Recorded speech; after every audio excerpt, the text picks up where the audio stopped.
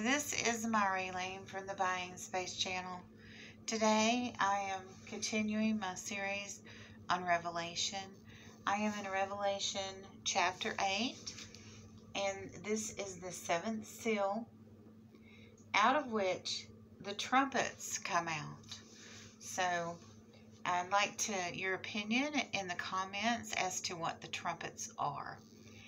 This chapter does not cover all of the trumpets, but we will start in Revelation in the New Testament of the King James Version of the Bible, chapter 8, verse 1.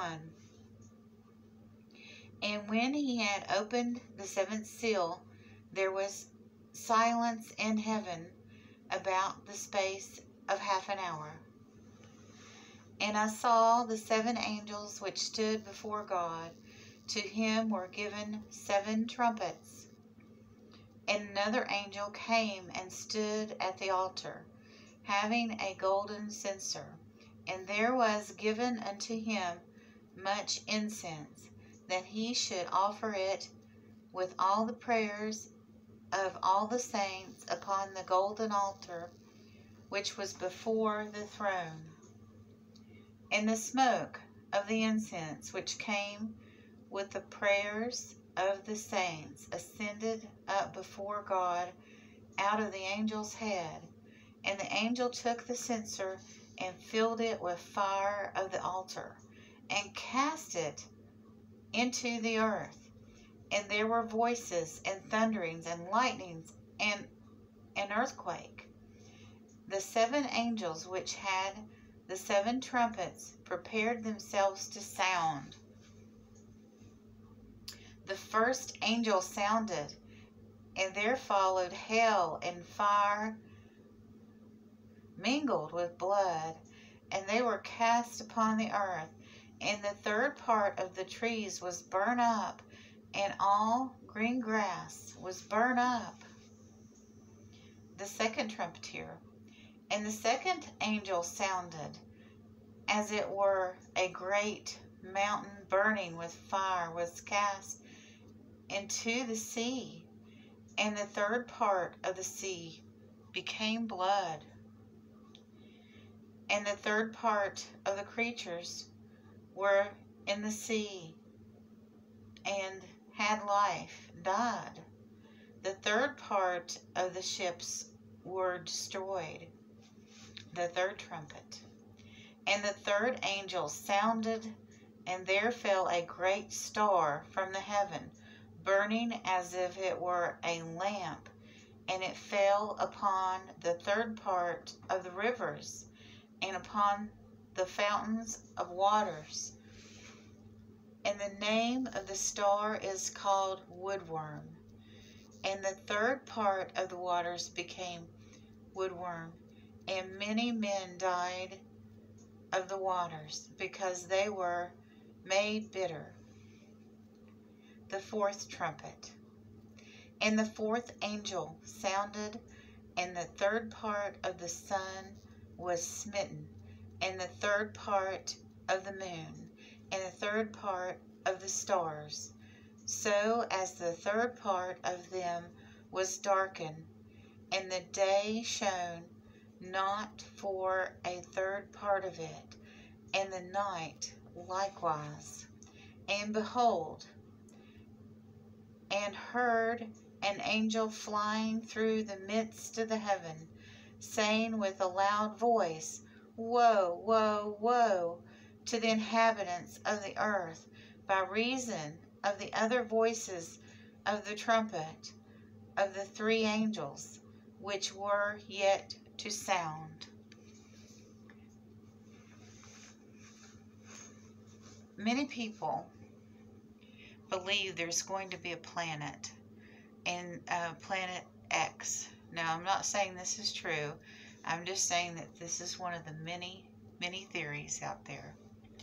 And around our sun, we have 8, maybe debatably 9 planets circling our sun in a set orbit. And it's been that way as long as human history has recorded. I will stand corrected if someone else has another planet in there, or a planet's disappeared or come on the scene. Maybe been discovered, but it was there all along. Now, the Planet X theory is that a planet or an object that's planet-sized, that has a different orbit, that's been completely away from our solar system, that's orbiting something maybe greater, like a bigger sun that's further away, or a black hole, is going to come through our solar system.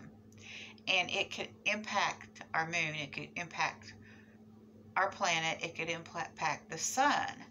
And this sounds like, this woodworm sounds like something like Planet X, or a huge meteor comet that's coming through our solar system and hitting our planets, including Earth, including our moon, including the moons of the other planets, and maybe even hitting the sun, because a third of the sun is impacted. So, to me, as a Christian, those theories aren't that wild or outrageous to me, because it's said here right in the third trumpet of the Bible, of the seventh seal, in Revelation, that this is foretold.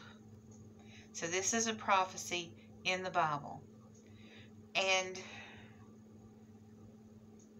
it even makes sense scientifically. I mean, we have all the time dangers of being hit by comets and asteroids. We live in a solar system. We live in a galaxy. We live in a universe. You know, you can debate all day long whether God set that up, or it happened by the Big Bang Theory, or maybe both. Maybe God set in motion the Big Bang Theory. You don't know. I mean, I know by faith that it was created of God, but I'm not, and nobody on this planet can know how God did that. He may have set it up in the way that science explains. And he did that. He created that. He initiated that. It doesn't say in the Bible how he did these things.